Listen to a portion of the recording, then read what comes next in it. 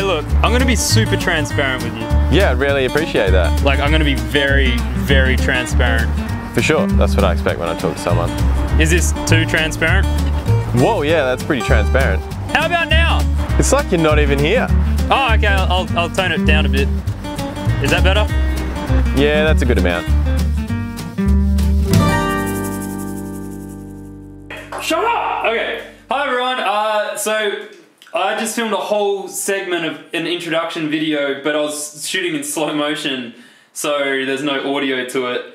But here's a quick recap of that. So basically what I was saying there was, hi everyone, this is Michael, he's a bit of a chode, and he does video and stuff. And then I got the microphone and yelled at him.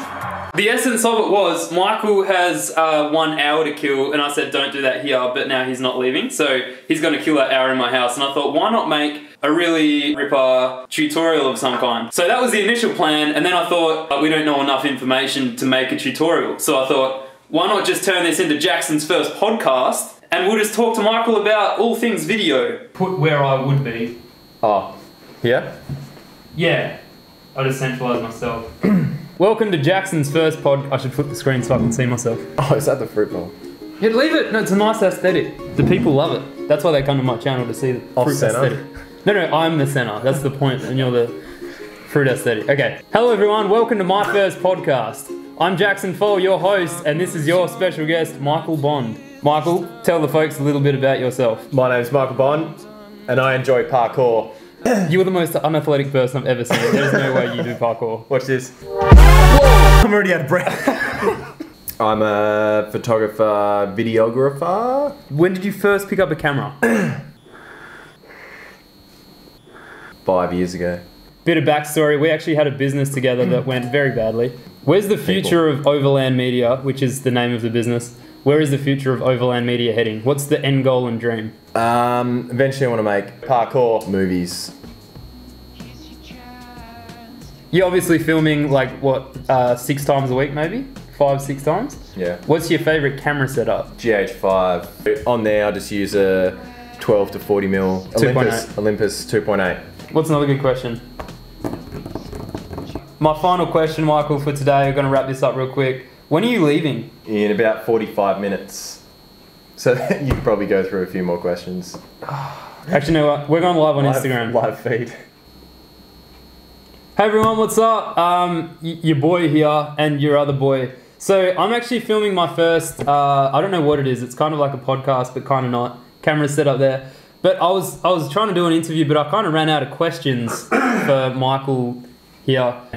How much money did you make today? What a question! What is it? How much money did you make today? Thank you so much. That's deeper than just that. I can even answer Let's tell people how much money there is to be made with videography.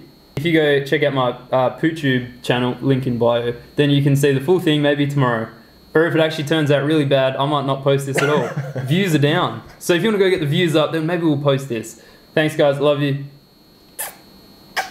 Well, that went better than I thought, I'm going to be completely honest. Okay, a really good question that came out of that was the money sitcho. I'm going to just be completely upfront. When I was starting out, I was charging about $250, or like anywhere from $100 to $200 for a video. That would be like a 1 to 2 minute video. That's just a super general thing. Like that was kind of like an event, or like I'd go down to like the local bar or something and make a little promotional video for them. And that's when I was like really starting out kind of thing. Unlike now I sort of charge like 210, 220 bucks. That kind of, like, everything that I earned, I was just putting straight back into equipment.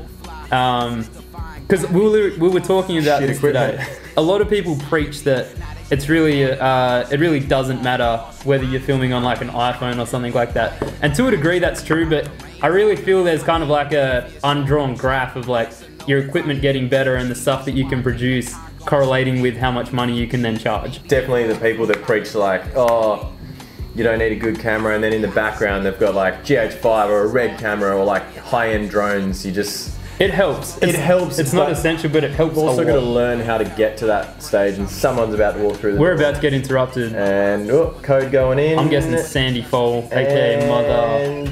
Mother! Hello. Come join us. Come join us. She rudely interrupted. We're doing a podcast.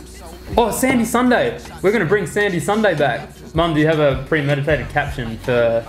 No, Dal, I can't think I'm old. I've got the food in the car.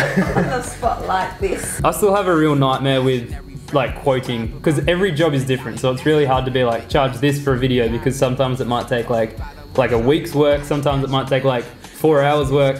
I think it's kind of good to, well, you're probably better at this than me, to be honest. No, I'm waiting to hear where you were going. I was going with, it might be better to charge like an hourly rate, like a certain amount for filming, which would probably be more, and then an amount for editing, which would probably be a little bit less.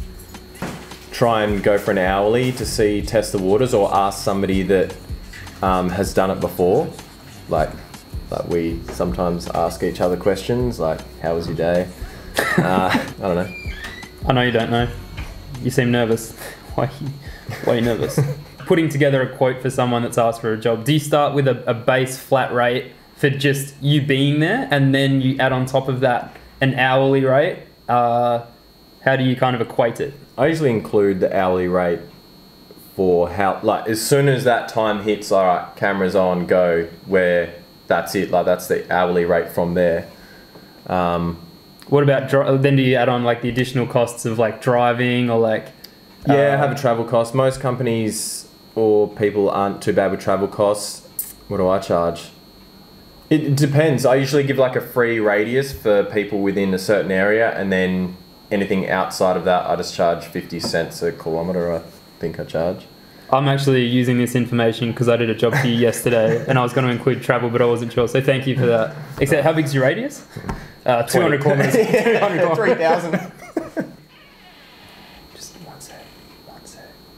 Oh yeah, cool. All right, thank you for watching the first podcast of what will probably be not too many. Honestly, this may be the only one. First and last.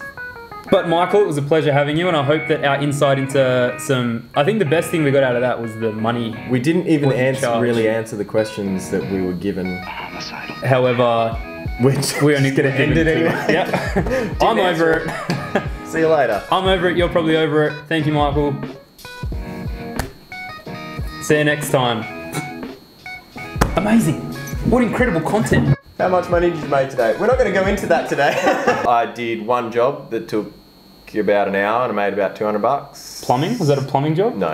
Okay. All right, man. That was a drone job. Find somebody in the industry to help guide you a little bit. Maybe even Michael Bond. He wants to be a metaphor. Not a metaphor. Wait, what's the... When you're like, oh, mentor. He wants to be a mentor, not a metaphor.